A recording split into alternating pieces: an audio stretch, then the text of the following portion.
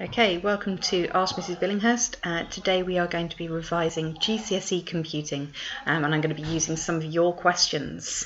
Okay, so today's question is from Sam and he asked, how do you hexadecimal? And somebody else has put in there seconding this. So let's have a look. Hexadecimal is basically a base 16 number system. Now, base 16 essentially means that it has 16 different types of digit in the number system. We use Denary. Now, Denary is here. We use 0 to 9. Now, if we need to get to 10, we have to combine two of our digits together. So you can see there 10 uses 1, 0, 1, 1 is not binary, it's 11, 1, 2, 12. So what we're doing is we're saying I've already counted to 9 once and now I'm into the tens.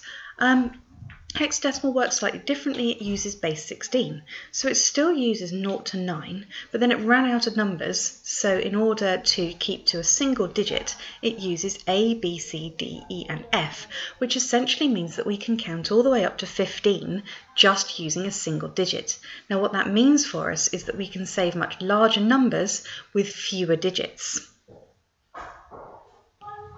There are two ways which you can convert from denary to hexadecimal. The first that I'm going to show you is to use binary, almost as a conduit in order to move between one and the other. So the first one, this is actually a little bit easier in my opinion. If we take 170, the reason I'm using 170 is because it's going to use all the bits within our 8-bit binary number. So if I convert that first of all into an 8-bit binary number, we have 128, we have 32, we have 8, and we have 2. Now 128, 32, 8, 2, that becomes 170. That's the first step. And then the second step is to convert our binary number into two halves. So what we'll do is we'll split this one here, and we will split this one here, and we split it into two halves. Now half a byte, so an 8-bit binary number is known as a byte.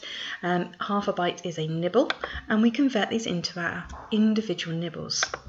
So we don't need that 16, we don't need 64. It becomes 1, 2, 4, and 8. So they have their own individual nibbles. Now we convert both of them. So here, 8 plus 2, well, that's 10. And here, 8 plus 2, again, that's 10. Now, we know that 10 doesn't exist in hexadecimal, so let's go back to here, and we can see that 10 is actually A.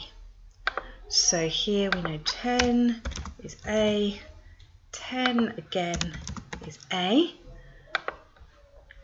Now, that means that our 170 in hexadecimal is A, because this first bit here becomes this one here, this second one here becomes this one here. So we know that 170 in hexadecimal, well, that's A. And you can see again that we are saving our 170, which is 3 digits, into a smaller version, which is only 2. So what if I wanted to go the other way? So if I told you that F6 is actually 246 in denary, how would I know that? Well, what I can do is I can still use my nibbles. I can say F.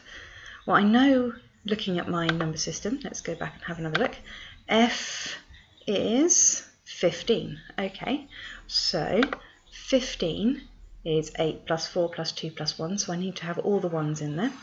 6, let's just pop that in. F is 15. 6, well, 6 is still 6, so I can work that one out. 4 plus 2, good. 1's under there, 0's under everything else because I don't use them. And here, I then take my two nibbles and I put them together. Let's put them together properly. This becomes now 16. This becomes 32, 64, because I'm doing powers of 2, so 1, 2, 8. Now if I add up 128, 64, 32, 16, 4 and 2, I end up with 246. So you can do it in reverse. Your final alternative is to look at a different style of conversion, and you can go directly from hexadecimal to denary, or from denary to hexadecimal, just by using this thing called div and mod. Now, you've been doing div and mod since you were at primary school. Div is essentially integer division. How many times does x go into y? So if we had how many times does 2 go into 5, we know that it goes into 5 twice, but we have a remainder, and that's where the mod comes in. The mod is just the remainder. So if we were looking at div, we'd say how many times does 2 go into 5? Well, that's 2, so the div is 2. And what is the remainder? The remainder is 1, so therefore that's the mod. Now, how does this work with hexadecimal? Well, let's go back to our 170.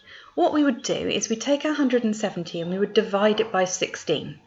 Now that gives us 10.625. Now we're only interested initially in the div, which is the integer division.